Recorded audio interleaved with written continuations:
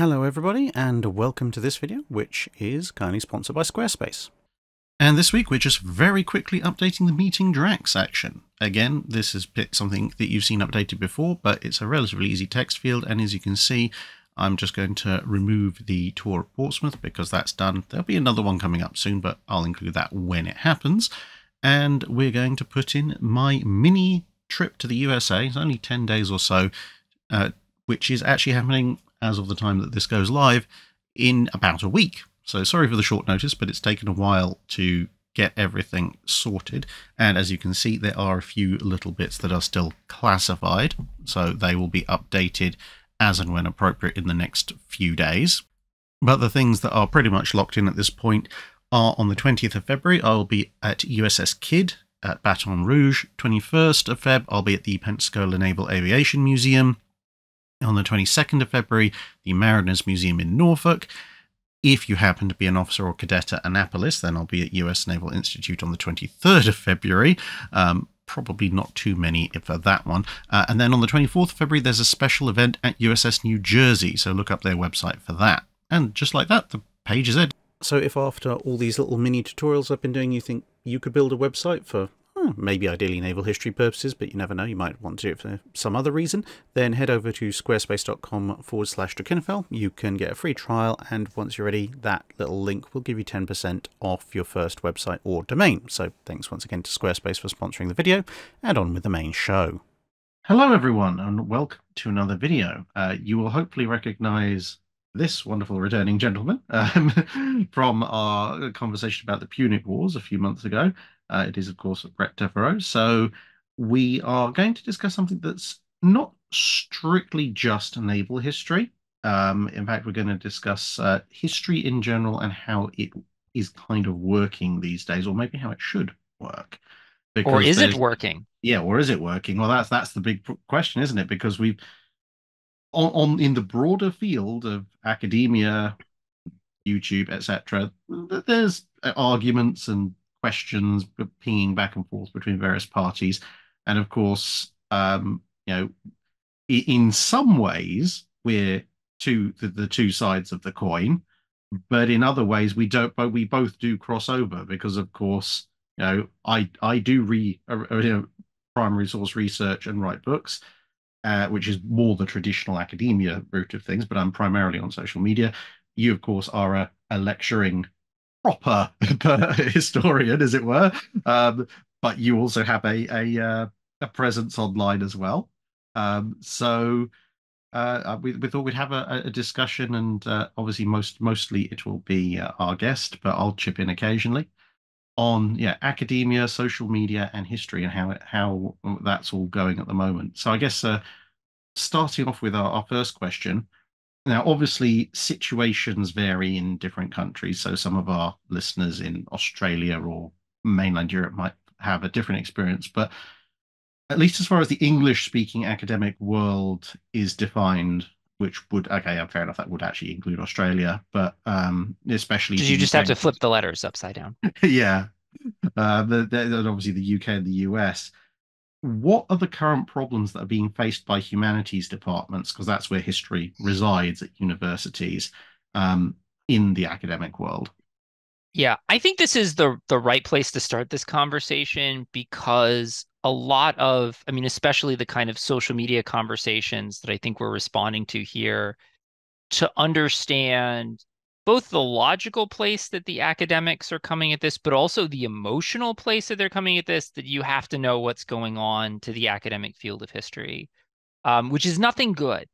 So I'm most familiar with the statistics for the United States and Canada, which have essentially one academic job market between them.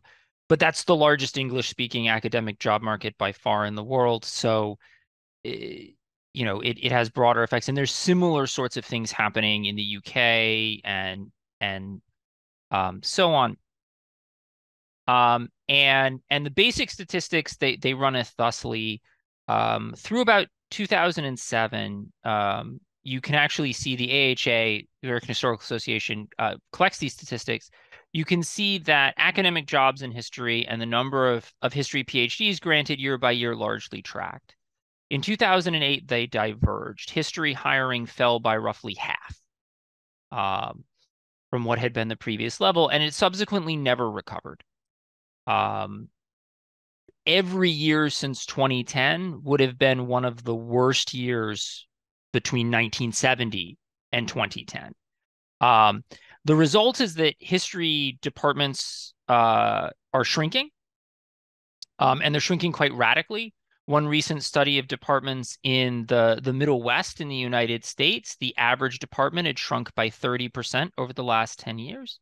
If the current hiring trend continues, you should expect to lose roughly half of the academic discipline of history over the next couple of decades as the retirements set in. So we are a field very much in crisis, a field that is radically shrinking. And then that produces impacts that hit all sorts of people in the field differently. For the folks that do have permanent academic positions, which is not me, um, the problem they face is smaller, diminished departments. Um, the administrative load of those departments hasn't declined, so it's compressed onto fewer and fewer people, facing fewer and fewer resources with less research support, and now forever worried that their departments will be further shrunk or, God help them, abolished. Um, for those of us without permanent academic jobs, the placement rate for new history PhDs in the United States declined from something like 70% in 2007 to something like 10% for my cohort. So you go into grad school, you put in 5 to 7 years getting a PhD, you have a 1 in 10 chance of actually getting a permanent academic position.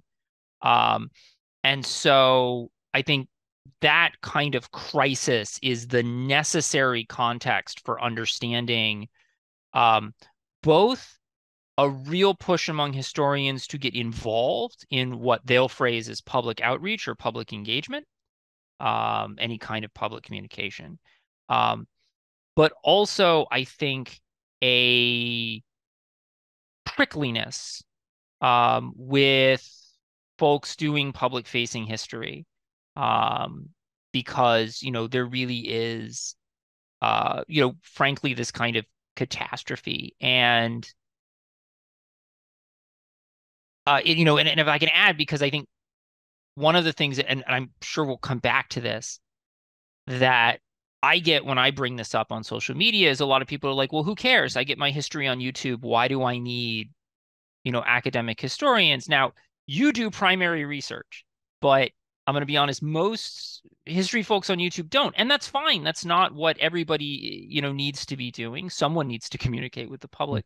But the fact is that most of the history material that folks are getting on channels like this is not primary research. It can't be because primary research takes forever and it's expensive. Um, and so most of those channels are reliant on the primary research produced in academic departments, which is the only real place in our society that history research of that kind happens in quantity.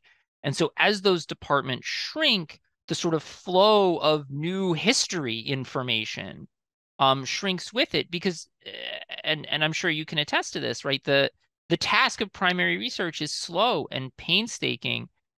History does not come to us as data. It comes to us as evidence, and that evidence is confusing and difficult. You have to pile through reports and archives that are often confusing and contradictory and, often not in languages that are commonly read. I mean, obviously I work on the ancient world, so all of my stuff is in Latin and Greek. Um, Yeah. and so that someone needs to be doing that process. And that engine in our society is breaking down. And that's as true in the United States as like I am less familiar with the statistics, but I will tell you my colleagues in the UK say if anything, it is worse over there. Yeah, I would back that up. I mean, obviously, people who watch the channel know I got my degree in engineering.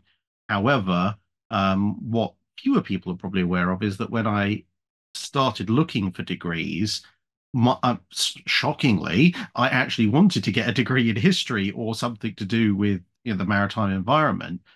But in a potentially slightly unusual move for someone who was 19 at the time. I actually apparently did what the sensible thing of when I went to all the open days for the courses, I asked the professors, you know, I'm going to invest so much time and money into getting this degree. What are the chances of me getting a job in that field at the end of it? And I went through my list of preferred subjects to study, and the history based, it most of them were saying, well, honestly, 5-10% chance if you're lucky.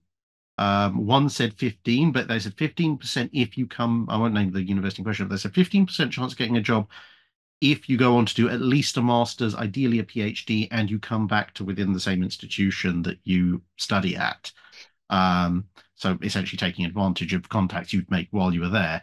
Um, Otherwise, he said, yeah, probably 5-6%. And I basically went down my list of entries until I got to an engineering course where they had actually probably about 95% chance of getting a job in. And I was like, oh, okay, that sounds good. And off I went. And that was 2004. So Right. even before this hit in the US.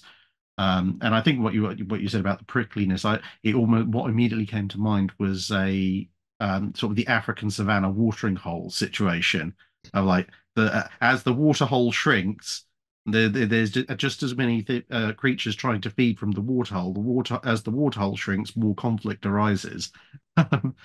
um, but also, yeah, I mean, I think we'll come on to a little bit more about what you were saying about the research and where people have to get their Yeah. information from. That's something we'll talk about perhaps a little bit further down the line. But what coming on to the next question, just for the minute, why do you think this particular situation has arisen? I mean, immediately to my mind, when you said 2008, 2010, the first thing that flashed to my mind was the big economic crash we had then. Of course. Um, but it sounds like it's continued. Yes. So first, I would be remiss as a history instructor if I didn't note that at least in the United States, the economic outcomes for history BAs are fine. Um, we'll come back to this, but a Mm. lot of this sort of this discipline or that discipline at the undergraduate level, at the bachelor's level, is based on vibes and is not backed up by the data. Apart from, uh, apart from a handful of highly technical degrees, it often doesn't actually matter all that much what your BA is in terms of your 5-10 year economic prospects. Hmm. That's what the data tells us. Um, but people think that this degree sounds employable and that degree doesn't. I mean, in some cases, they're just like really wrong. Like political science sounds employable. And I'm like, it's about the same as history, and you're learning mostly the same, different methods. Like they're different fields, but there's not as huge a gap as people often think. So it is okay to major in history, though, as I tell my students, if you're worried, double major, which is what a lot of my students, a lot of the history students now, they have a double major, one major in history and one major in whatever it is their parents think they're paying for. Um, I like that. and, and but yeah, so why the situation? So the proximate cause is, as you note, right, the financial collapse caused a freeze in university hiring across the United States. That came in the context so that broader humanities crisis had been going since the late 90s. And history had been resistant to it.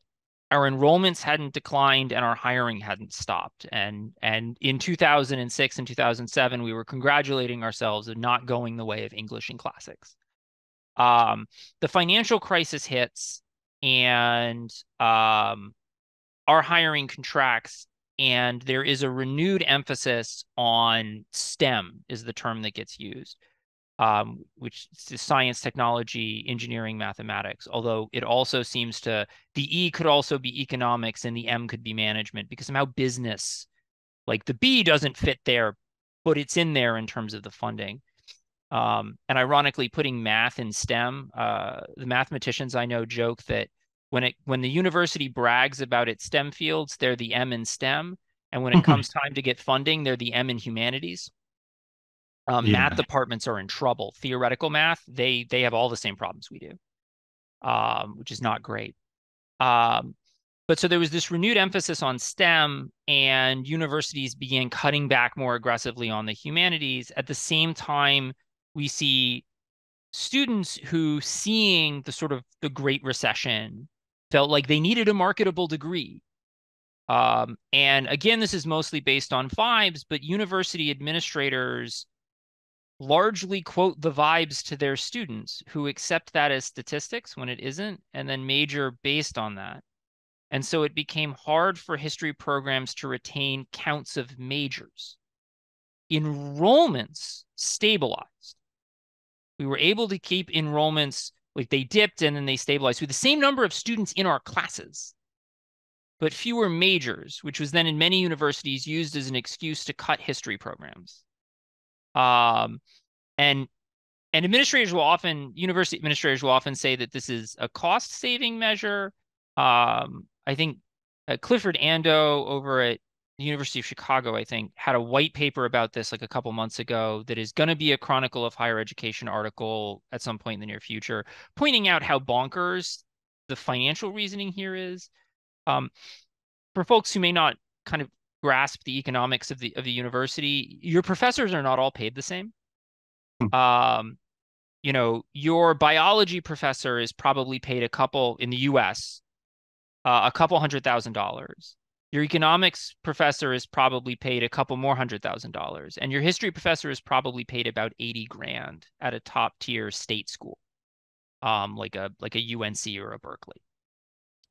So you can hire a lot of history professors who can teach a lot of students for not very much money. So these cuts to the humanities never solve much in terms of the financial problem, but it has to do with what's being valued politically and what's being valued by the administrators. Again, it's very much vibes.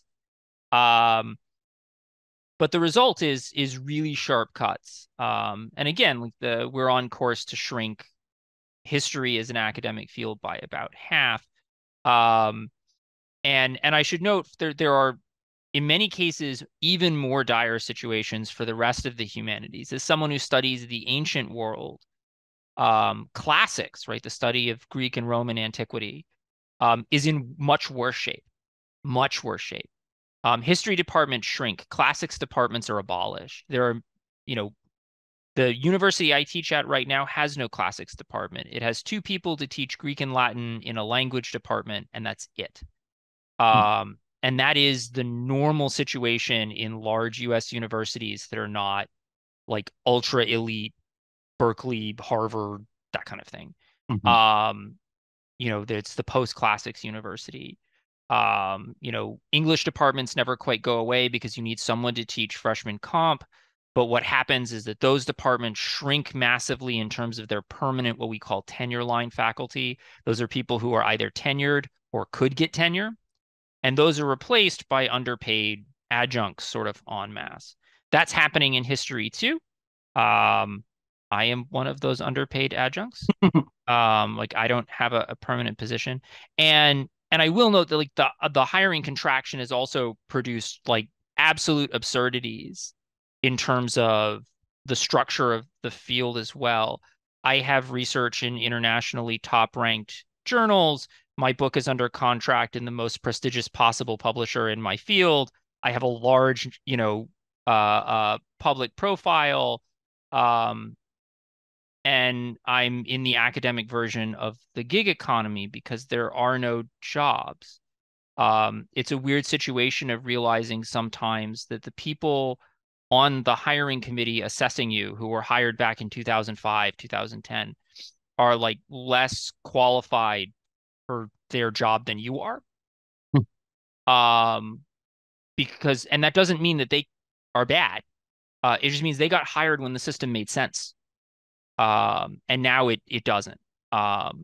It was kind of the sort of, the classic, we want to hire a 20-year-old with 10 years experience in the field situation. Yeah. And since those don't exist, instead, the effect has actually been to intensify some pretty unfortunate trends in academic hiring, particularly the role of prestige. And so a lot of academic hiring goes to the candidates from very elite universities, kind of regardless, frankly, of quality, which is its own sort of separate problem that we needn't get into here, but it is a real issue. Yeah. So there are a number of threads I think that push into why this has happened. Um, the university sort of thread is in turn connected to changes in the United States with how public higher education is budgeted. That state support for public higher education has collapsed. It has been replaced primarily with grant funding, which has created an emphasis on fields that can get grant funding. Um, the US agency that funds science research has an $8 billion budget. The US agency that funds humanities research is 1/50th the size, at a little less than $200 million. And so this shift from states fund colleges to teach students to states don't fund colleges, so colleges subsist off of research funding to fill the gap, like that was always going to be very bad. For history, of course, the federal government could decide to fund history research, but it doesn't. Um, and there's a sort of similar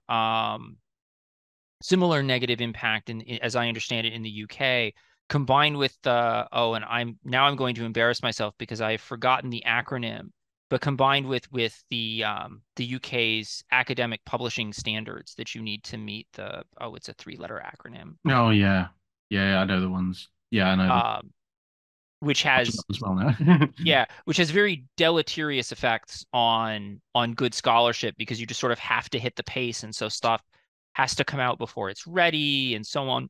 Because the standards were designed with the STEM fields in mind, where, you know, in those fields, an individual scholar might churn out dozens of papers in a year as their research proceeds. Whereas, in history, it's pretty normal to hunker down for 3, 4, 5 years and then come out with a book at the end of it, and that's been very productive.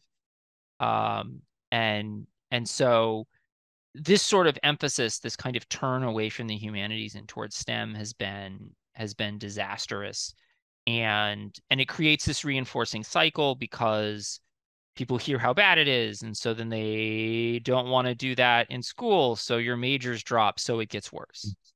Um, Yeah, I think there's what you said with the sort of the difference between STEM and history when it comes to output.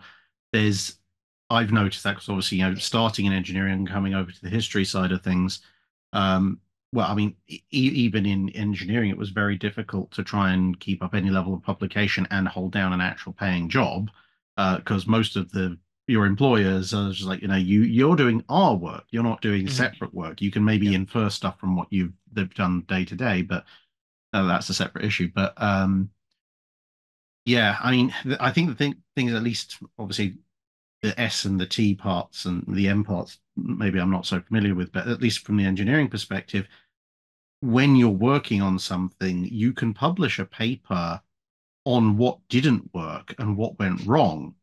And people will actually find that very useful because it will prevent them going down that same line. Or they can use that to determine, I've worked at, I do something like, I was doing modifications to this bridge, and I found this 1960s method of reinforced concrete actually is deteriorating really quickly, and it's going to collapse in 10 years if we don't fix it. That's a negative finding, but for everyone who has bridges that were built in the 1960s, that's really important. But in history, if you turn around and say, well, this is not how they fought this following battle, nobody cares because we all knew that. I went to the archive and I didn't really find anything all that interesting. Yeah, you can't. That article's Yeah, not going to fly. no, no. So I suppose that probably brings us on to something you did mention a little bit in the first question. Is there this, well, there probably is, but to what degree is there this perceived conflict between the traditional academic history approach and the more public-facing side of history, such as YouTube and blogs and other general social media that's grown up over the past decade or so? Yeah, and obviously because I do both things, I Hmm. think they both have value. Hmm. Um, I would say that among the practitioners doing both things, there's sort of two kinds of conflicts that arise. There's the very predictable conflict, which is um, a lot of the public facing history stuff that gets produced on social media, on YouTube, and what have you, some of it is very high quality, but you know, this program here. Um, but but beneath that, right, like there is a running river of garbage. Hmm. Often, poorly put together, but frequently incompletely researched, if it's researched at all, and trafficking in historical myths and what have you, often with really pretentious channel names, right? Like in invariably, like the channel name that is like some dude from wherever, you realize that like that guy has a master's and knows what he's talking about. And then the channel that is like history documentary channel is like made up of three faceless people that have no idea what they're doing. I That distinction just is deeply amusing to me. Yes. Um, and and so naturally, right, like academic historians, we see that stuff, we're on social media and we complain about it because they're like, that's not right. That's not what the current scholarship says, and so on. And so that can create some friction. Um, I think the other source of friction has to do with um, credit and public understanding that history as a field, right? We are in crisis. We're like, what do we do? We need to be explaining to the public what our value is. And what we hear back when we try to do that, I've certainly heard this, is, yeah, but why do I need history departments? I get all my history on YouTube. And it's like, yeah, but if we didn't do what we're doing, then the guy you follow on YouTube has nothing to work with. Yeah, and Um, I think that can't be emphasized enough because you know, I'm gonna I'm gonna see if this works. I may drop something, but let's see how it works. So obviously most people have seen this part of the library, but there's this part and this part and this part and this part and this part and this part, and this is the main library. That's not counting the massive pile on the floor that there's not currently shelf space for, or the second room in the house that's currently in the process of conversion, and I mean, okay, admittedly, apart from that shelf over there, which is actually primary documentation I happen to own, um, all of these are books written by people who have done the primary research. So, with the best will in the world, they are secondary sources, right. but they've all been written. Well, not all. I think most of them have been written by academics, and the others that don't have, written by people who have a long creditable history of writing naval history books. And this is a lot of what I use when I'm making my videos. Without this and the other books around me, a lot of, as yet, a lot of what I do, I mean, I could do it, but it would be much, much slower because of the having to go and look at all the primary work myself. And helpfully, people, well, just, Campbell, Johnston, um, Friedman, Nicholson, just picking some names straight off of there, of course, Burt, Parks, etc. They've done the work, a lot of the work for me. They've concentrated it all in a format where I can look at it and go, right, this is the bit that will be interesting, hopefully, to everybody else. Obviously, you still need to cross-check to make sure that Of people course. agree, basic research standards, and there's always going to be gaps to fill things in. But if you, at least to my mind, if even when you're doing sort of a public side of history, if you're not referencing multiple different sources by different people and where necessary double checking it with the primary reference material, you can't really stand by anything you say if you don't do that. Right. You're not, yeah. And of course, I would also note that, even for those of us who are, fancy pants academic historians engaged in lots of primary research, you can't read everything and you can't know everything. So you're reliant on your colleagues and their production to sort of frame and understand what you're working on. Um, and then, of course, you have scholarly works that essentially sit entirely on top of other research. This is for my field because I work heavily with archaeology. It's very common to sort of, okay, you have 100 site reports that individually may not be remarkably interesting, but perhaps if you put them all together, you can come up with something interesting. And then if you put a bunch of those studies together, you can come up with a sort of conclusion that is then broadly applicable. And so, like, this whole process is a sort of a pyramid constructed at the base on people working directly with the primary material. And and then of course the second response you get is like, well, don't we know everything about the past? Which is like, oh my no. No. Um, and not only obviously is one new minute of history made every minute, but also we ask new questions of the past. Even this is true even when you're like me and you're working on, right, the rise of Rome has been a historical question for 2,150 years, all the way back to Polybius. But we ask new questions about it, and then you have to go back to the primary source material to answer those new questions.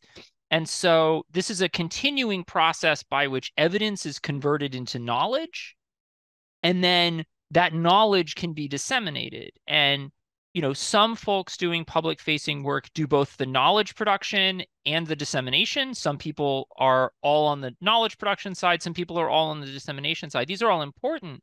But where I think the friction comes in is that you get a lot of folks who are on the dissemination side who they don't really discuss their sources. They don't really interview the academics that are doing the research. And so it gives a sort of impression of like all the history I need is from this guy on Mm. YouTube. And you know, Mm.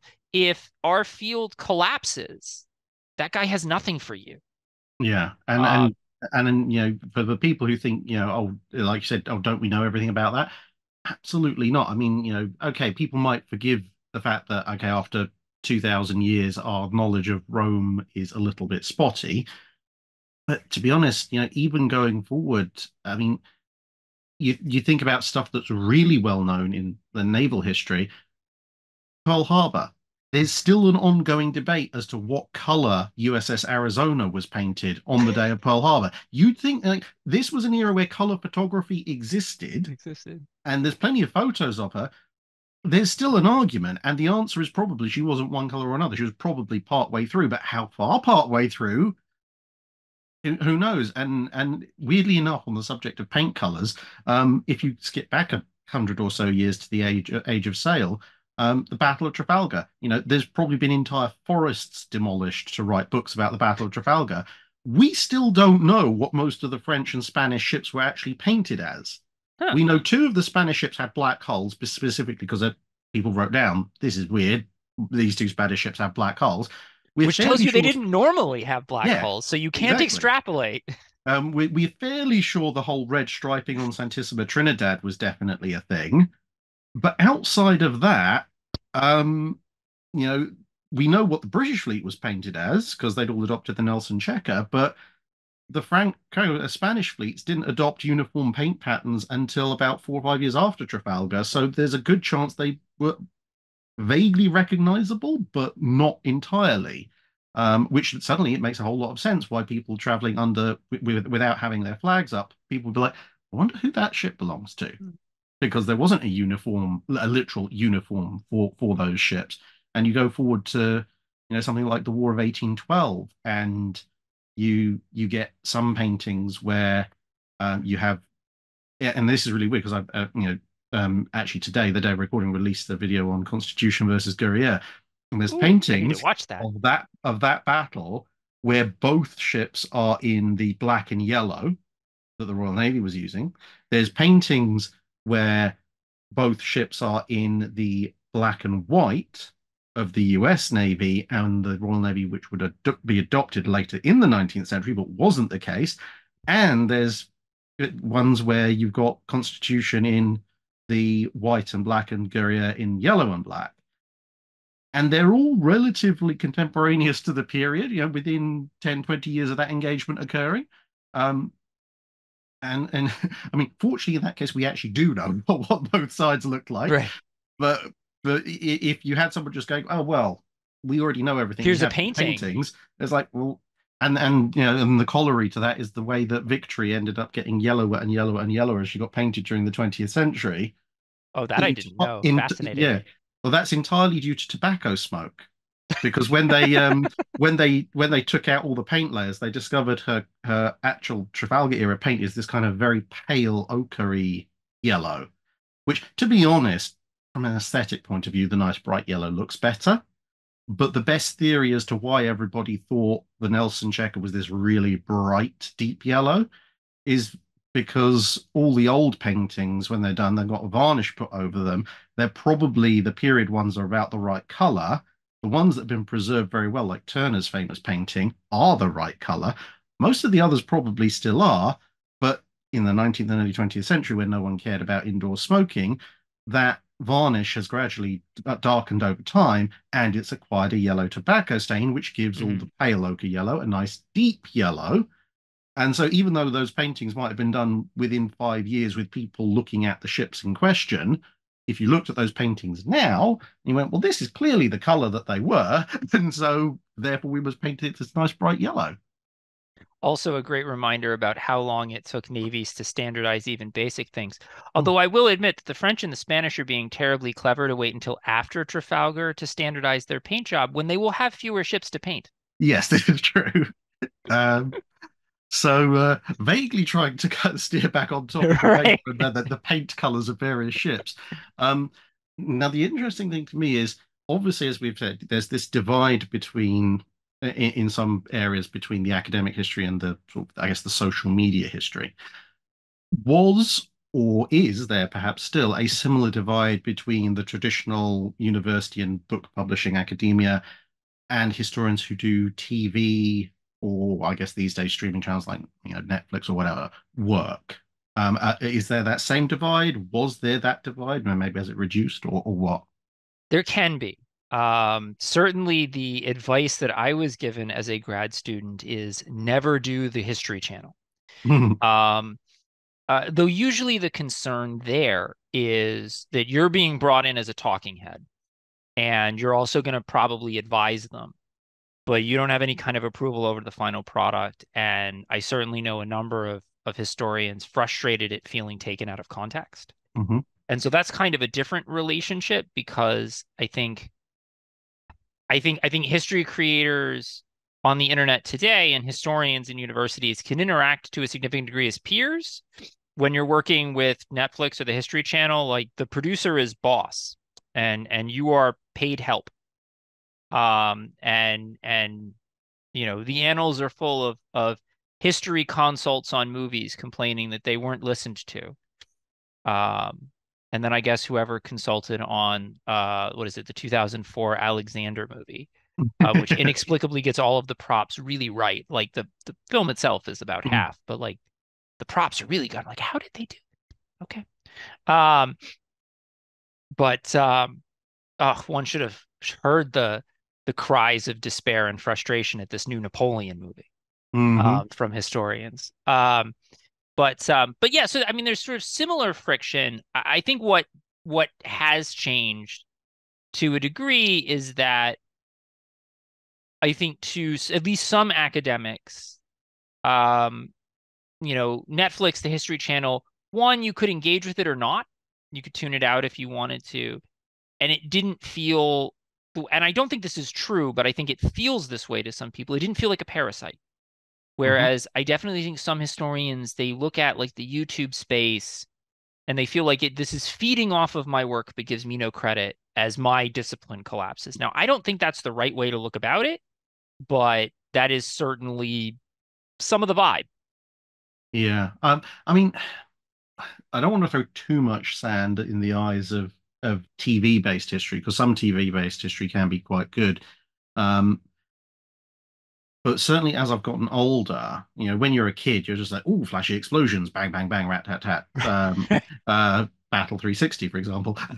But the as I've gotten older, what I've noticed as certainly a difference is, say, if I do an hour long video, it's going to be pretty much an hour of me going from point A to point B.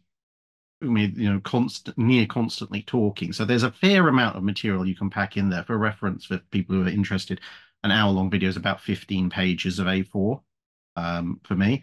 Yeah.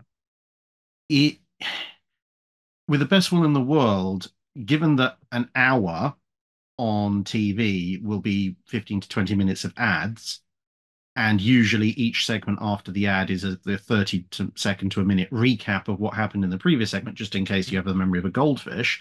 Um, and it's like, dramatic sentence, 30 seconds of CGI visuals, other dramatic sentence.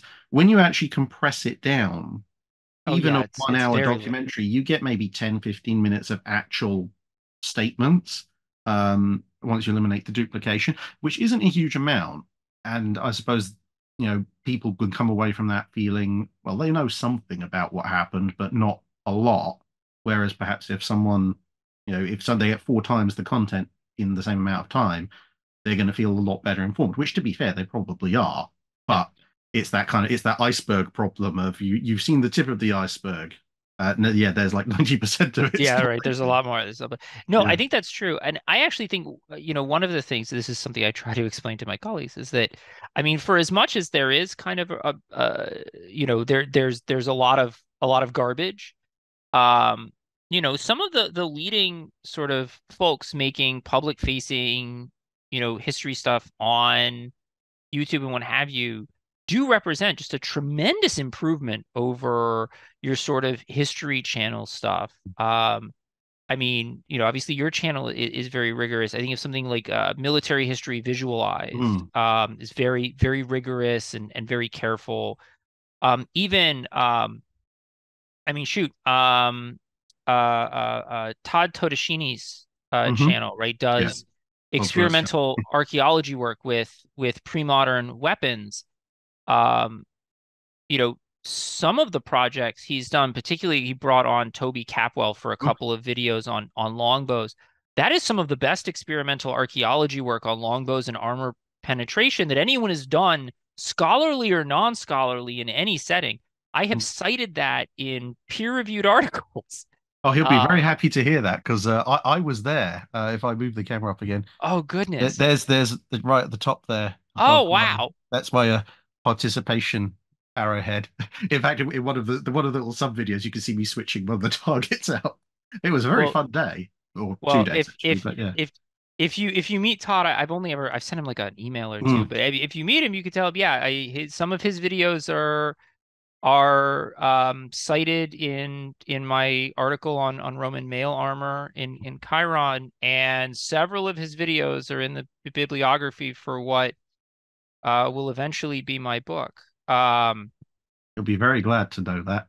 No, I mean it's good stuff, and of course the support for the YouTube channel creates the space for that, even as the research space in history is shrinking. Though I think this, sort of the question is like, is history going to become like the crowd-funded research field? And here, as one of the tiny handful of people doing historical work that is fully self-funding, that like feeds me. Um, no. I the my research and the roof over my head comes from Patreon more than my teaching, because adjuncts, they pretend to pay us and we pretend to teach. Hmm. I do actually teach. Um, but the scale that you're working on there is tiny. I am absolutely bizarre as someone who is able to sort of really focus on this and essentially make a living doing history to the public. So is it enough to support a sufficient amount of primary research to maintain the field? It is not. But that doesn't mean that there isn't really great work that happens in this space. And certainly something that I am encouraging my colleagues, like, engage more with this, um, rather than, sort of crossing your arms in a huff. And I will say there is more engagement with this, especially if you look at younger academics in history. There is a sort of awareness of like, we need to reach out and we need to be engaged. Um, and so the field is moving, but of course, academic fields move very, very slowly because, we're all terribly old. Yeah, well, I think that sort of covers a lot in a lot of ways. It covers the next question, which would be, what do you think the problems with this sort of approach of division are from the academic side, and that rolls into what the problems from the social media side, which I think we kind of both mentioned those already in passing, and when in some cases in some detail. And as you said, certainly from the looking at it from the social media side, you can get things like cults of personality, where if a person sounds convincing enough, they can sell you anything. You can get on the flip side, you can also get really bizarre situations like someone said something that a particular person disagreed with. That particular person is very, very driven, and riles up an internet hate mob, and suddenly it's about some imagined slight, and the whole thing goes downwards in a handbasket. Which, I mean, okay, infighting isn't exactly unknown in academia either, but No. with the best will in the world, you're less likely to get several thousand people sending you nasty emails, death threats, and working out where you live and threatening to come after your family in a debate between, should Polybius be taken entirely seriously or not, Right. compared to, oh, you said something we object to on the internet, Mhm. death to all you and your family for the next 10 generations. But as you say, there's also the problem of sometimes some uh, YouTube channels, TikTok, Facebook, whatever, as well as you sometimes get cults of personality where someone's like, well, I say this and this is correct, and anyone who disagrees with me gets banned. Um, you also get people who think they understand and just don't, but Hmm. they're convinced that they do. Um, Hmm. and as I've said before, sometimes as an engineer, I look at some of the hot takes and sometimes rather embedded takes on some parts of naval history, and I go, this fundamentally makes zero sense from an engineering perspective. Reality does not work this way, Right. but people are obsessed with, no, we have determined this because we've thought it through because we are smart. And it's like, that's not how it works. No. There's direct evidence, like the laws of physics say that this is not how, not what goes on. And then you get the people who are just like, I read this at some point, or I have chosen to infer or believe this, or I found this one book by this one guy who said this, Right. and therefore, and it's all nonsense. And then people who are just throw things at the wall, and they have no real semblance to reality. Um, I mean, and that ranges all from like giving completely inaccurate accounts of battles to mislabeling things to sometimes it can just be as annoying as inaccurate visuals or um, very, very clickbaity titles. Yeah. Um, because I mean, yeah, we if you exist on the world of social media, you do have to make your title a little bit engaging to draw in the audience. But there's a difference between making an interesting title, making a play on words or something that is actually based in the reality, and coming up with something like you know this battle or this ship or this aircraft or this person that changed the war or One terrified weird the trick. allies. Yeah, that kind of thing. And it's just like, that's fundamentally not true. Yeah. You can immediately look at that and the picture that they've got, usually with a red circle and an arrow for no apparent reason. And Particular reason, yeah. yeah, and it's just like, that's not what happened. Nobody cared. It's like it was one interesting side part but everyone's like, oh, I must find out about this thing.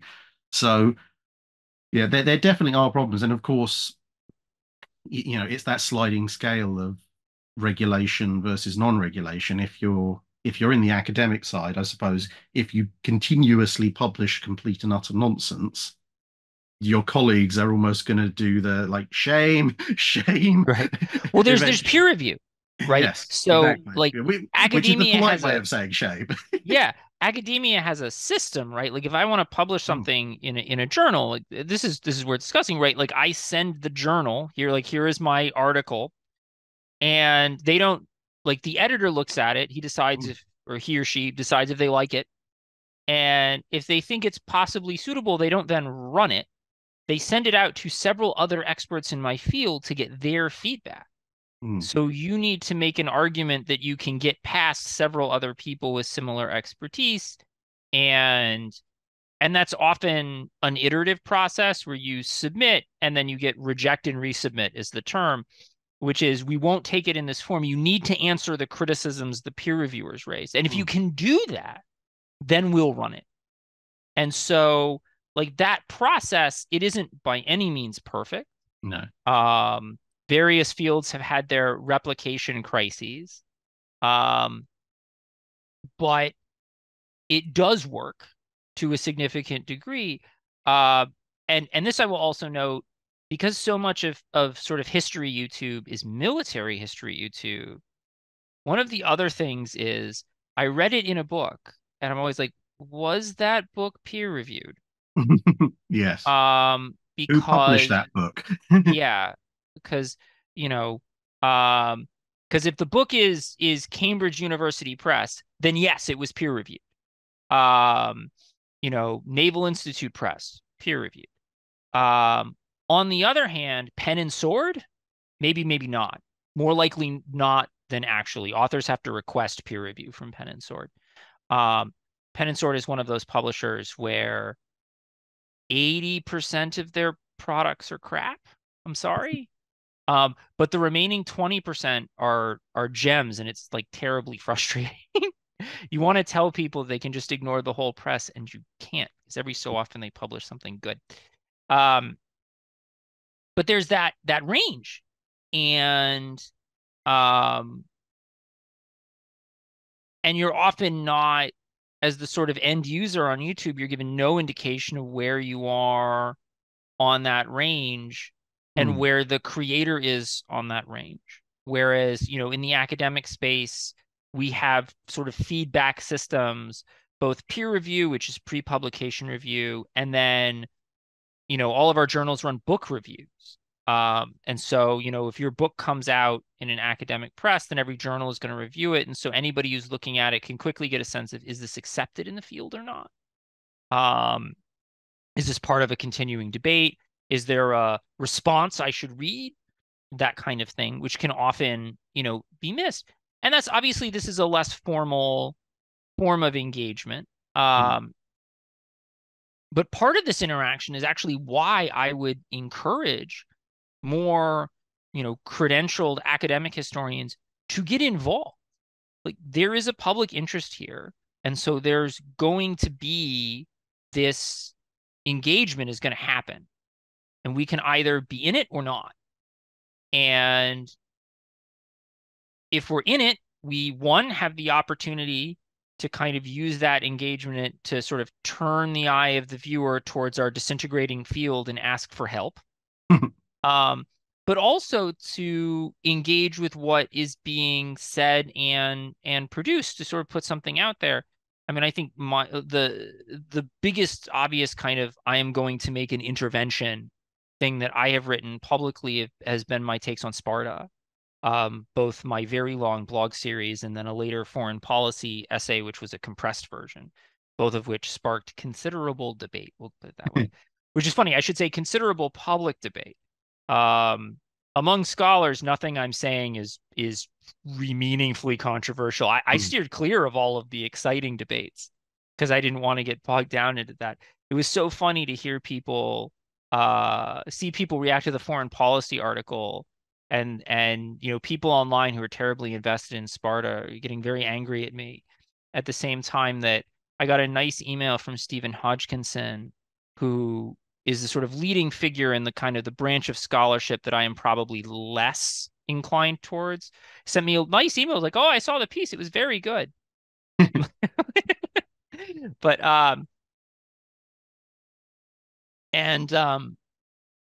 but that was a situation where, right, there is a lot of dreck on Sparta that is out there that is not serious. I'm like, I'm going to do something serious and engage. And I actually think that has been very successful. Indeed, some of my colleagues report that it is now quite normal when Sparta comes up in discussion that inevitably it's like a countdown to when something of mine gets linked. Because people have it in their back pocket. You can see not all, by no means all of the sort of flared moderators on Ask Historians are credentialed historians, but some of them are. I know, for instance, the sort of uh, dawn of Greek warfare studies over there. He's Iphicrates, I think, on the forum. But that's Roel Kaninadak, Hmm. and he is a serious scholar of ancient Greek warfare. One of the leading scholars of ancient Greek warfare, and sort of he's partly there to like, I'm gonna set the record straight on some of this. And that kind of engagement can be really valuable. I mean, it's important as academic historians not to come in and be like, oh, I'm going to tell you Hmm. how it is, kind of a thing, but to engage, be like, Yeah. well, this is what the evidence says. And does that comport with what you think or not? Um, And that, and and to set that out. Now, unfortunately, because of the way our field is structured, those are not skills we train very well. The kind of style of writing we train is very technical and it's designed to be read by other historians. And this is something I think is changing and needs to change if we're going to have a field in 20, 30 years. and I think that actually brings it on quite nicely to something I was going to say, which is that when it comes to, correcting popular misconceptions, you know, with the best will in the world, if someone writes, a 600-page book that details, let's use the Sparta example, exactly why Sparta is not like 300, um, it may be perfectly correct and everyone agrees with it, but the vast, vast, vast majority of the public do not have the time or the inclination to read a 600-page book. Whereas if either that scholar or someone they work with can go and do a blog series or a video series that is digestible to the general public, and you can literally title it "Why Ancient Sparta Was Not Like the Movie 300." That will Right. generate enough interest. A lot of people will watch that, and then if you can say, well, actually, this is all based on this, then people who are really, hopefully, most people watching go, oh, okay, that actually makes sense. And the people who want to double check it, or the people who are really invested, can then go on and say, oh, right, well, there's this additional stuff I can read in my Right, because spare time. you've cited the book, you've pointed them in Yeah, the direction of where they need to go. Now, of course, you missed the title opportunity there. I went with "This Isn't Sparta," right, with the period. So yeah, that's a shout good it as one. you're Yes. kicking somebody into a Yeah, well. yeah. Um, but no, exactly, exactly this point. And I think that we need to do more engagement, and we need to recognize, I think, academic historians that the creation of knowledge is an important task. Yes, but packaging that knowledge once we've formed it out of the evidence into a way that regular people can digest is also important. And right, we're not monks Mhm. toiling away for like the glory of God in our studies. um the goal is for this stuff to reach people. If all that happens with your research is that it collects dust on the shelves of university libraries, you haven't achieved very much. And again, that is not to say there is no value in producing the sorts of books that only collect dust in university libraries. I have a chapter out just this month in a Brill companion on logistics in ancient warfare, Mhm. which is Brill volumes are famously expensive. This one is no Mhm. exception. It is designed for university libraries. It is not obtainable by mortals, but its purpose is to serve as the foundation for future research. That's valuable because it will be built upon, frankly, because someone, honestly, in this case, it might also be me, will then check it out of the library and use it as the foundation to work on something for the public. So all of these stages have value, but we need to make sure we're reaching someone at the end. And certainly my push would be for academic historians to be more engaged and more visible at the end.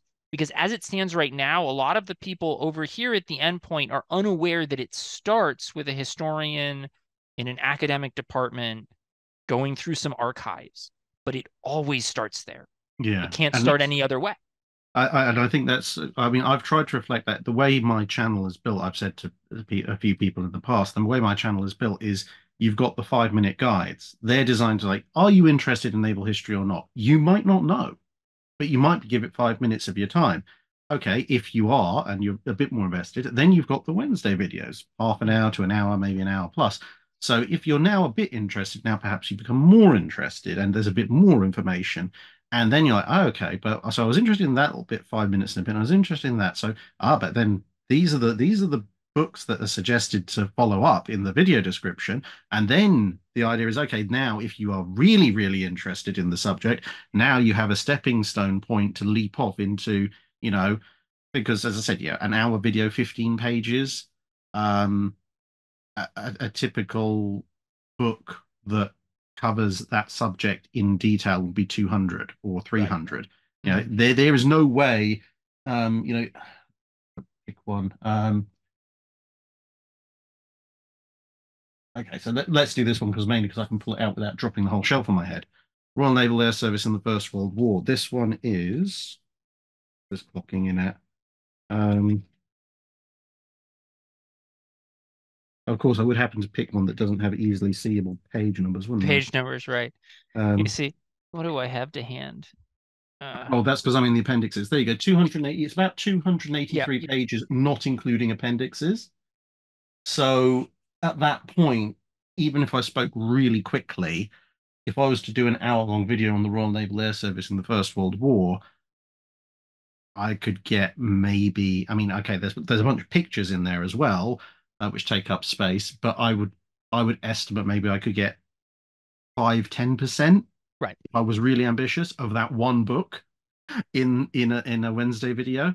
So if people want to know what the rest of that history is, they have to read the book, and it moves on from there. Because if you think about again, obviously using my library as a reference, something even relatively simple like radar in World War II.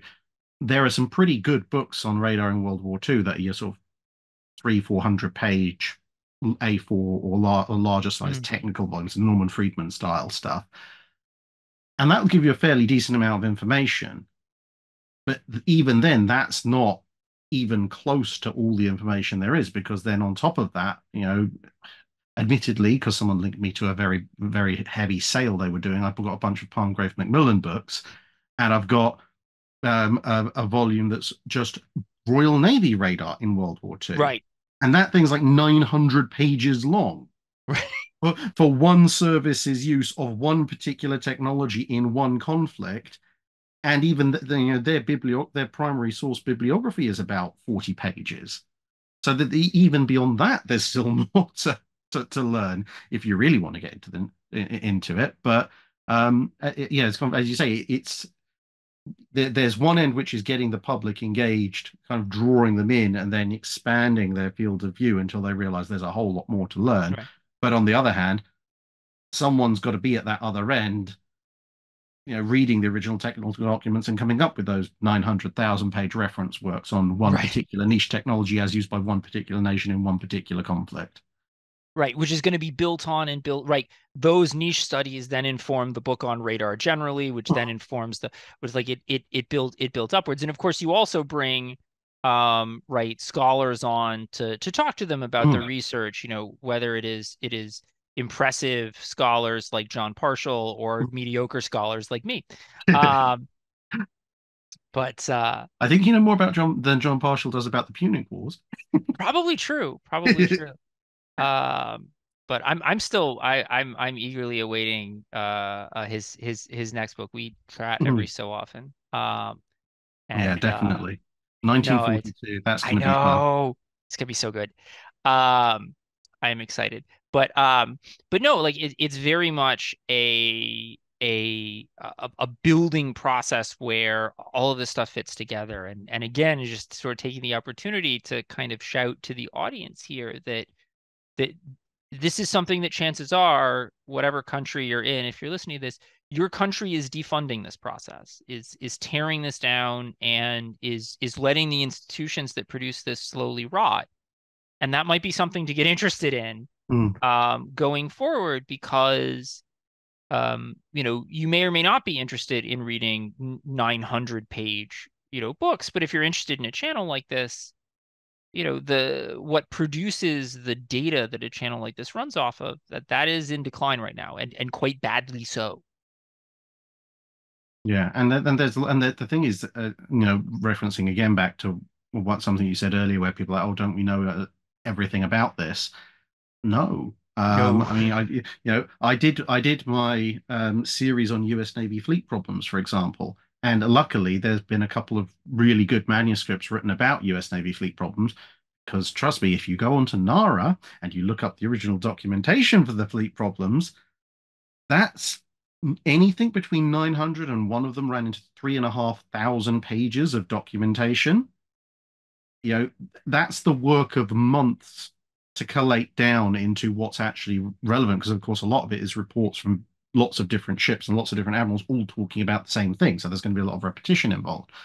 Um, and so I was lucky in that respect. I had people had done the work so that I could reference and double check with the original documents where necessary. But having now started a kind of highlight series on corresponding with the Royal Navy fleet problems, um, well, there's two problems. One, no one's done a similar work for the Royal Navy fleet problems in the interwar period, which means that's going straight to Kew and Portsmouth and going right. Here's I think for 1929 it's about 1,800 pages, and then going through and like for each exercise, I must now distill all of this through straight through the process where because I mean you could probably turn that into a book in and of itself, but Right. through that down into an hour's worth of content. Um, and maybe at some point in the future, once I've gone through all the available documents, I might do my own book or manuscript on Royal Navy fleet problems of the interwar period, just so it's there for other people to reference in the future. But that work, at least as far as I'm aware, has not been done across the board yet. And if you ask Joe Public, you'd think that that kind of thing, which is relatively accessible, Right. would have been documented, but it hasn't. And even then, we've run into issues like, the Luftwaffe, charmingly, seem to have managed to set fire to a portion of those records. So we may not have Right. all of them. There may be copies around there somewhere in weird esoteric archives if there's enough digging. But it's very possible that some of the information for something that would seem to be fairly obvious that's happened in the 20th century and should be well documented is already gone. And I think that's another thing, isn't it, with academic research of that not only can records no longer exist where you think they should really exist or should be preserved, but sometimes you can end up finding out that perhaps there's a work that someone else has done 20, 40, 60, 80 years ago where they had access to a particular set of records, but the records that they had access to don't exist anymore. So you only have a second-hand account, um, and that's it. And you just have to hope they were thorough. And I think that extends all the way through, doesn't it? Because like in your area of specialization, how many of these sources are, well, I like this guy wrote this about this, and I'm writing what a summary or a response to what he said about this, and he lived 200 years after this event occurred. Well, So, this is the first Punic War that hmm, the sources that Polybius relies on for the first Punic War are Roman Fabius Pictor and a Sicilian Greek Philinus, neither of whom survived. We have Polybius, we have what is essentially Polybius's quick summary of them hmm, as an introduction into his discussion of the rise of Rome, right? The first Punic War is just book one in hmm, Polybius, and it's not all of book one because he's just stage setting with it. But that's all we've got. We don't have almost any Livy for this period. And then later sources, and this would have been true for Livy too, probably, are just giving us Polybius. hmm, And so yeah, you have ancient sources that have access to other sources that no longer exist. I'm actually writing right now. It'll go up later today, so it'll already be up by the time this yes. airs, obviously. But like this week, I'm looking at how do we know how many people lived in ancient societies? Spoiler, we mostly don't. But one example is that like a bunch of our ancient sources preserve Roman census statistics. So Livy will tell us, like in this year, the census reported this many people. Obviously, we don't have the ancient Roman senatorial archives anymore. We don't have that data, so all we have is Livy's total. Now, Livy had access to the raw census records, which presumably would have been a list of households, a couple 100,000 of them Hmm. with how many members in them by name and their property. God, if we had that, it would be wonderful. We don't. We have Livy's headline number. But let me Yeah. tell you how much better it is to have Livy's headline number than nothing. Yeah, and I suppose, and that's the thing is that even when you go down to archaeology and you're looking at the remains of the of buildings, with the best will in the world, if you're looking at a 2,500 year old essentially floor plan, if you've got foundations and the initial base of the walls, you can assume that this is a one-story building. If you find the remains of a staircase or ladder post, you might say, this is a two-story building. But for all you know, it could be a 4, 6, 8-story building. I mean, the number of people in passing. I mean, okay, it's a bit outside my field, but when I mentioned people, did you know, Rome had apartment blocks, Mm-hmm. multi-story apartment blocks that were the subject of a lot of fire insurance fraud, and the rich Yes. people lived on the bottom floor, not the top floor, which is a complete inverse to what they have these days. You know, people have this ingrained idea that the ancient world must be 1 and 2 story buildings with the occasional Parthenon or Acropolis poking up above it. And it's like, no, that's not how it works. No, big apartment blocks. You can also sometimes tell by the width of the foundation Mm, that if you've got really big chunky foundation walls, like they're probably not that way because it was funny. They're probably supporting something. But yeah, yeah. no, and there are a couple of spots in Rome where you might get one or two bottom floors that are all in brick and therefore survive, but there are probably wooden plaster floors above those. Your classic 2/1 or what have you. Yeah, no, I mean it's and then if you're going to ask like a broader question, like, well, what is a Roman neighborhood like? And so on. Well, now you need to compile dozens of excavations of different neighborhoods that are going to give you different evidence and tell you different things. And you're going to need to put them together to generate some kind of realistic total picture. And once again, it becomes very painstaking and very slow, but it's the only way you eventually get to um, something like, to take a very pop culture example, something like the fun HBO's Rome had Mm, in showing Roman streets, right? Graffitied and colorful and painted, which is accurate. Like that's correct. mm, Penis graffiti and all. mhm. The Romans were fond of their lewd graffiti. And we have some of it preserved archaeologically and like that kind of thing. All of that has to be built up on mounds and mounds and mounds of very slow work. Yeah, I do especially love the fact that some parts of Pompeii and so forth are like basically cordoned off for the general public because it's felt was it unseemly for the tours to include some of the more salacious mosaics and graffiti that are in Pompeii, even though okay, the pictures kind of speak for themselves, but at least the written stuff is in Latin, which the vast majority of the people who are looking at it aren't going to understand. Going to read, yeah. Whereas you're probably going to see a lot worse on the or similar on the interior of a public toilet or down a Right. railway tunnel in the modern world. I mean, like, oh no, but this is ancient history. It must be pure, and Right. everybody spoke with their these and thous and wherefores, and it's like, no, people are people. It's funny. One of the things that they used to do, they don't do this anymore, but occasionally you come across old books that do in, back when aristocratic young men in the English speaking world started Latin and Greek when they were like 6. The primary source text that you'd read your Virgil or what have you from, and particularly this is going to matter for like Horace, Ovid, or Catullus, um, the text would be in Latin, except that all of the naughty bits would have been translated into Greek from the Latin. For the schoolboys, the idea being when you were old enough to read both, you were probably old enough to read the naughty bits. And then the Greek text would do the same thing in the other direction. It's just absolutely hilarious. Although not entirely unprecedented.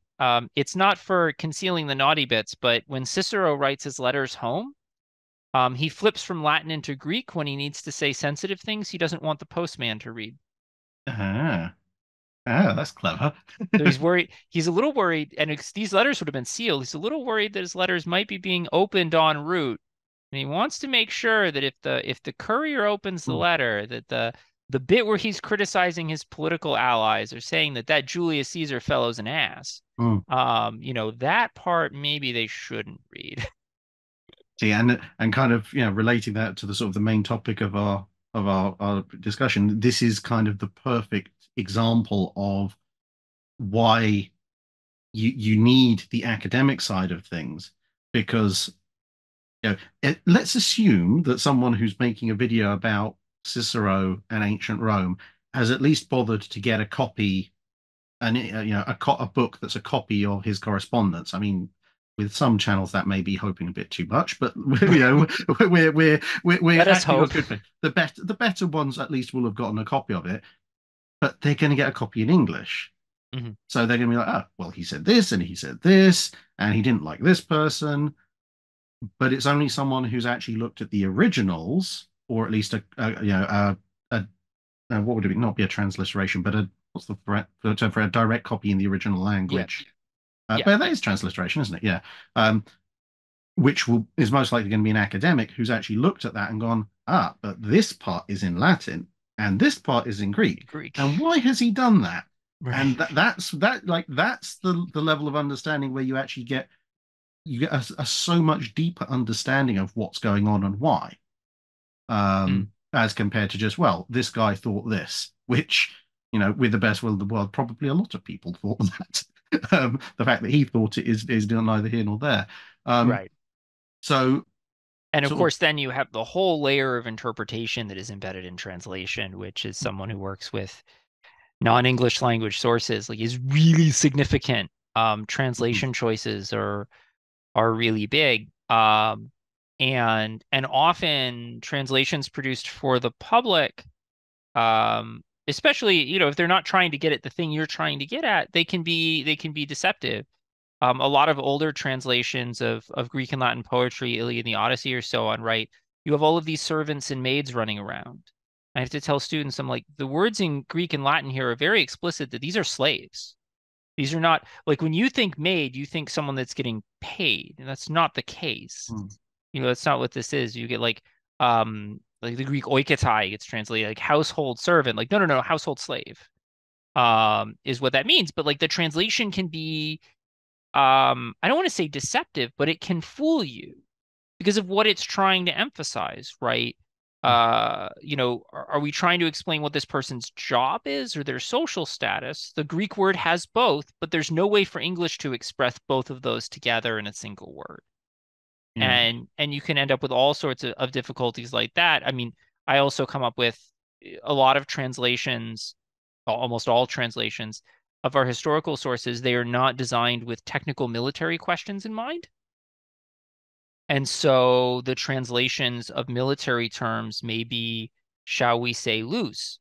Um, and what's a good example? Actually, we can go back to Cicero's letters. There's a letter that Cicero gives from Cilicia where he notes that his army is bringing a tormenta, um, and that always gets translated as siege weapons, like catapults. Hmm. And what I would note is that Cicero does not, when he writes that letter, he has no intention of engaging in a siege. This is catapults, but he's intending to use them as field artillery. Tormentum does not mean siege engine. It literally just means the twisted up thing, but you might translate it as artillery, or catapult. Hmm. It's twisted up because ancient artillery works on Outwinds spring ropes. principles. Yeah. And but he's planning on shooting these at like troops. He's expecting to fight the Parthians. He doesn't, to his great joy, have to fight the Parthians. They would have murdered him. But this is what he's bringing them for. But you could easily sort of misread that translation, well-meaning as it is, and misunderstand the technical point being made. And that kind of thing is all over the place. If you can't engage it with the primary language, or you can't resort to a scholar who has, right? Because if you Yeah. go and get, in this case, it would be E.W. Marsden's two gigantic volumes on Greek and Roman artillery, then you'll realize what has happened here. Those books are not terribly easy to get, unfortunately. Um, but um, but if you're just reading it in an English translation and extrapolating, you might not get it right. Yeah, and the whole this thing with translation, it's a problem all through history. You can give some examples in the period that my channel covers. One of the issues when the UK was thinking about should we go and shoot up the French fleet or not in 1940 was based on they got a copy in French of the armistice between France and Germany. And I mean, it's not the sole reason, but one of the things they had a big problem with was that when they translated it into English, one of the clauses read as if it said that the Germans, that the French ships would sail back to their home ports where they would be under the control of the Mm. Germans. That is technically speaking a literal translation, but contextually, at least from what I've been told by people who speak French, it's more of an oversight. It means oversight control rather than, we have people on board and Control, these are control. our ships. Um, but in English, there, that those are two very different concepts. In French, it's, there's this one word that could be either way depending on context, and they went down the wrong route. As I say, it's not the only thing, but the only reason they decided to do Operation Catapult, but that was one of the problems, and that's something that happened, in real time. And then you had, if you're looking at, for example, again, the Age of Sail, Trafalgar, you have French cannon, which are livres, the old French unit of weight. If you see a 36 livre cannon, if you just use your English translation and it says it's a 36-pounder cannon, and Oh, you go, but it's okay, not the 30, same pound. exactly. It's like it's a 36-pounder, British have 32 pounders, the difference is 4 pounds, great, fantastic. But as you just said, unless you actually understand old French weights and measures, you don't understand that their pound and the British pound is different. So the actual equivalent weights are still further different. And you know, well, while we don't want to touch on the hot button social topics these days, when you go skip back to like the well, not necessarily strictly your period, but period where you're going to have the more academic understanding than I do. Um, Particularly when I think about this whole control issue with with Mirza al-Kabir. If you read ancient sources, the fact that either they will have a term for something we don't have a term for, or they will have multiple terms for something we have one term for, or they have one term for something we have multiple terms for, can be incredibly confusing because you can read a sentence like, this person felt love for this person. If it's in Greek, well, great. In English, everyone's like, we know what this means. But in Greek, it's like, did they feel agape? Did they feel Right, storge? Did they right. feel philia? Did Yep. they feel eros? It's like, well, There are all some of they options. there are a lot of options, and they mean some very, very different things.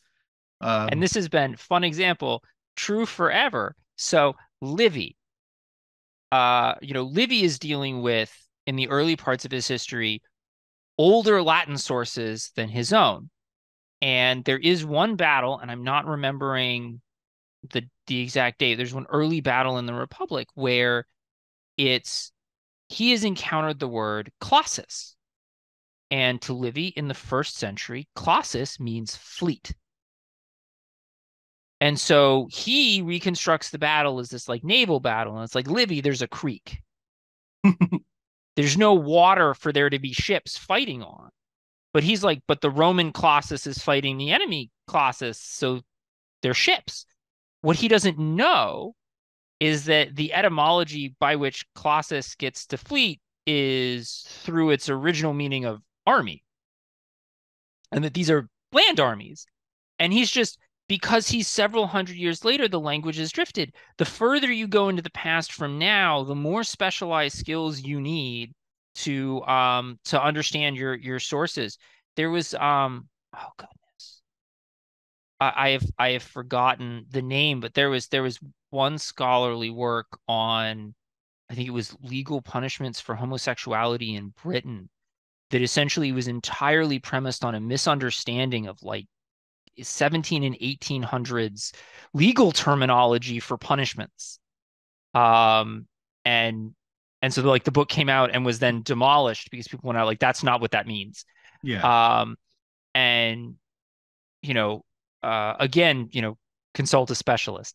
Uh, and the further you go back, the tougher that gets, and the more layers you have to go to. Where again, you want to make sure that you're understanding what's in place. And again, like that's what the we crusty people in academic departments are for, to know that Colossus can mean army. And so, do you foresee, as time goes on the next few years, do you see more of a crossover hopefully developing between the, if you like, the public facing, the social media side of history and the academic side? Or do you think we're going to have kind of trailblazers on both sides trying to make the links and sort of a very sort of a majority entrenched on either side? Like, no, this is our little hill. We're going to die on it. I mean, I'd I, hope that we'd see more crossover, but do you think that's realistic? I think we will see more. I don't know how much more, but I think we will see more. One thing that is promising on the history side, and it is very slowly moving, but we are starting to see a sort of recognition that forms of online public engagement can count as a kind of scholarly output, which in the sort of inside baseball of the university matters for how universities do hiring and promotion and blah blah blah. And it's very uneven right now. Some departments will be very old fashioned and some departments are very forward looking. I think the overall movement in the discipline is trending towards forward looking, but there are the upper levels of the discipline tend to be dominated by the old guard, but of course they're retiring. Um, this was one of the contexts for the whole fight last year about James Sweet's series of pronouncements. He was the president of the AHA at the time. He's very much a kind of an old guard scholar who's mildly upset that, historians like me are on programs like this. Mhm. Um, and So I think it's changing. I think unfortunately the other thing that almost certainly is going to be the case is that you're going to have uh all those history PhDs need to go somewhere. And I think you're going to see more of them working outside of academia simply because they can't get positions in academia. That's going to have negative impacts on their scholarship and their work just because they don't have the resources, the good scholars, but they don't have the resources. But on the flip side, they're going to be engaging because they have no other choice, which I suppose to some degree is the situation I find myself in as well. And so I think the prospects for increased engagement are good. I also think it's necessary. Um, Retreating into our crumbling ivory towers is not going to save the discipline. We have to build some degree of public understanding and support for what we're engaged in order to alter the vibes, so to speak, that are being used as an excuse to destroy our departments. And in a way, I think that the very decentralized nature of how history gets done online in podcasts and videos and so on can actually be a help here because we don't have to go through some giant Netflix studio to do it. Mm. Um, and while yes, there is a lot of dreck, there is also a lot of really good material that gets produced here. Where there are people making videos who are excited to engage, and this is something that like I try and communicate with some of my older colleagues that like I guarantee there is some YouTuber who would love to interview you about this, that, or the other thing. And some folks don't want to do that, and I understand it's not part of the training. And they don't feel comfortable with it. But I think for those that do, I think you will see more movement in that direction. Yeah, I think public communication is one of those key things because the two-edged sword that is a democratic society, people will advocate for the things that they know. And Mhm. again, appealing to my twofold career, it's relatively easy to explain why engineers are valuable because you can point to the bridge that's just collapsed or the tower that everyone's evacuated from because there's a massive crack in it because Mhm. 9 out of the 10 major support stanchions have failed because they clearly hired a one-armed monkey to design it in the first place. And you can say, look, unless you want that to happen, which like hundreds of thousands of people in this town and city can see, that's why you need people like me 5 years ago um, to make sure it doesn't happen. And everyone's like, yeah, okay, we understand this. This makes a certain amount of sense. But when you say to people, well, we need to maintain a reasonably sized body of people who are investigating the past and figuring out what might have happened, that's a harder sell for people because people will be like, as you said, they say, well, don't we know that already? Or why is this important to me? Um, I'm not interested, so why should I care? Um, and again, with the best one in the world, if someone publishes a book that sells 10,000 copies and is read by mostly their colleagues, maybe a few more thousand people out there in the world know about that subject and want someone to research more about it. But that's in the scheme of things where you've got nations of millions is not going to change much. Well, Whereas, 10,000 books would be a big print run for an academic volume. yeah, there you go. Whereas Try if you 600. okay, that's a bit worrying. But if you but then at the same time, it's like if you turn around and say, well, look, there's someone who's willing to talk to you about your subject, and 100,000, 200,000 people will see that, and they'll talk to other people, and suddenly that's gotten a lot more exposure to Right, it's a big splash. what's going on. And much as I hate to use the word because it's been horribly abused by a lot of industries, but unless people know what's happening, they can't support it. Hmm. Yeah, no, and I think this is absolutely the case and absolutely important. And of course, in the end, like the answer for why are we doing all of this history stuff hasn't changed in 2,400 years, right? Thucydides laid out why we're doing this at the beginning, that we develop an exact knowledge of the past as a guide to understanding the future because the human element remains constant. And so while history doesn't repeat, it reflects itself, it resembles itself. Mm.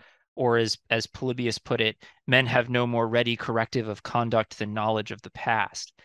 Um, and so, this is why we're doing this. And I would ask people, you look at the cracks in those buildings, the perceivable consequence is a little harder to track, but as we have defunded humanities education, I would ask people, does it feel to you like the quality of our leadership has gotten better? Yeah, I mean, as I've reflected with a few other people in the past, once you know history, maybe you can persuade people to avoid repeating history. Right. But even if you're not successful in that, if you understand what happened in the past, you can at least learn when to take cover. Right. And run for the hills. Goodness. Yeah, it's just like, I can see where this is going. Run away. Yeah, Uh, I don't know. but so I suppose today, on a slightly lighter note, as we're coming towards the end of this, what do you think has surprised you the most about being involved in the more public-facing side of history with your blog series, etc.? That anyone is listening to me. Um, I have been sort of surprised and staggered to have picked up an audience. I started my project on the assumption that I might end up with a couple hundred readers, most of whom I would know. I have maybe 40 to 50,000 in any given month, which is a lot more than I expected. That in turn has opened opportunities for kind of even larger platforms like this one. Um, and that's been really shocking to me. Um, it has brought home to me there is a lot of interest, and this is the other thing that I would, I tell my academic colleagues, like there are people out there who you do not know, who do not know what you do, but are interested in what you do if only they knew you were doing it. And if you could get out there and tell them, they would love to know more. Even often when you're doing like super technical stuff, like there is interest. And so, make those connections. I think because, the fact of the matter is, we talk about the kind of vibes and the decline of history. The fact of the matter is, most people still recognize that history is important and valuable.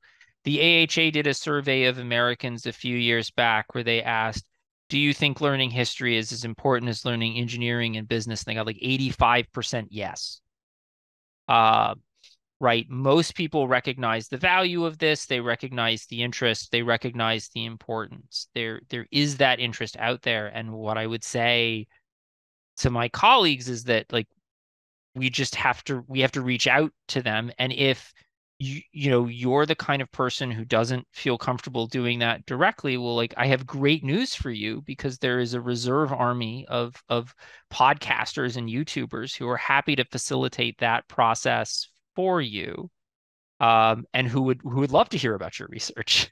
Yeah, and I would, yeah, coming at it from the other end, I would definitely second that. I mean, I think anyone with a genuine interest in history who's doing whatever they is they do, whether it be, Facebook, Twitter, YouTube, whatever, if they're putting themselves forward as a historian and they actually genuinely like history and they like the subject they're talking about, they absolutely will want to talk to the academics who they will acknowledge know far more than them in their fields.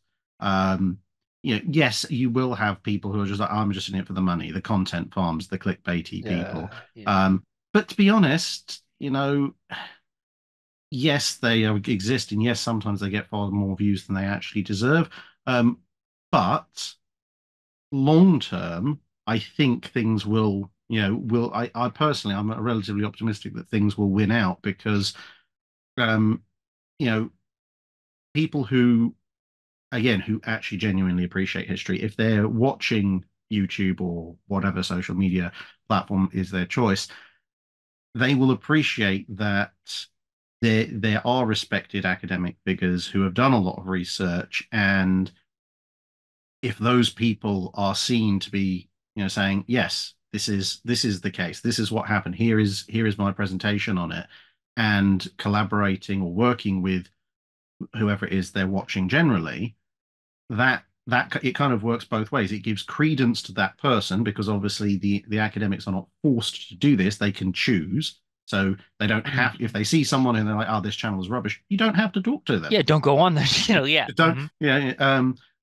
And on the flip side, isn't it? When I was at the Western Naval History Association conference back in February, you know, um, there's people like Norman Friedman's there. Yeah, he's written. I've probably got like 2 dozen books written by him, and as a naval historian, to meet someone who wrote a bunch of the books that I reviewed, I'm like, this is fantastic. I want to meet and talk to this guy, Right. which was quite funny because people were like, oh, Drac, we heard you were here. We want to come and meet you. And I'm like, yeah, well, hang on a minute. I want to go meet Yeah, I this want to guy talk to this first. guy. And it's that hierarchy of things. So yeah, so if there are any other card carrying academics out there who have a maritime naval field that they want to talk about or related field, drop me an email. I'd absolutely love to learn more. And then, because this is the thing, ultimately, we get into history because we want to learn things. I And need to get Stephen DeCassian to talk to you about his okay, project on Rams. oh, that should be fun. He has cast a life-size reproduction of one of Ooh, the Agassiz Rams. I dread to think how much bronze that cost. It was a lot. I have no idea how he got funding for it. After this, I will shoot him a message and be like, you should. Has he Anyway, has he rammed it into anything yet? he hasn't, but I think there's some plans to do some testing. It is not attached to a ship, of course, at least at present. But he did do it. It's really a remarkable project. I Yeah, keep asking him like, okay, you've done that one. When do I get mine? But really big paperweight. yeah, but but no, and the other thing I would say for the social media and YouTube and so on, history disseminators. The other thing I would say is y there's certainly jerks among academics, and we can seem terribly far away. But the fact of the matter is, we usually desperately want to talk to somebody about our research. So, like, chances are, like, if you can find the person and do your homework, find the person that actually does what you're interested in. Hmm. But if you can find that person, they are often excited to talk about what they're working on. Like, that's why we do it. And you can get um you can get interesting feedback. You can get, giant pile of bibliography, right? I mean, this is how I respond to my emails. Mm. People are like, what should I read about this? I'm like, well, here's the 20 books. Have fun. Um, but I would say reach out. Like, we all have emails, and most of our emails are pretty easy to find. Yeah. Well, on that positive note, it's probably a good point to wrap up. Thank you very much for coming back. I did manage Oh, to thank scare you you for off having last me. time, Yeah, yeah. and I think we'll probably conclude on for everyone out there, just to emphasize, and this is I can't remember exactly who said this, but I know it was a professor of some description. Um, the past is what happened. History is our best attempt to work out what the past was. That is still an ongoing process, and that's a process that needs all of us who love history to get involved and work together in, you know, whether we're primarily on YouTube or whether we're primarily in academia, because I think as hopefully you've worked out from listening to us for the past hour and a half or so, it needs both. It needs everyone to pitch in to continue developing our understanding. Um, so We with that, must all row together. yeah, exactly. Thanks very much once again, and hopefully we'll see you back again on the channel at some point to talk about some more ancient history. Because I really enjoyed our talk on the Punic War, and I think a lot of other people did as well. So see you around, everyone. Right. Bye.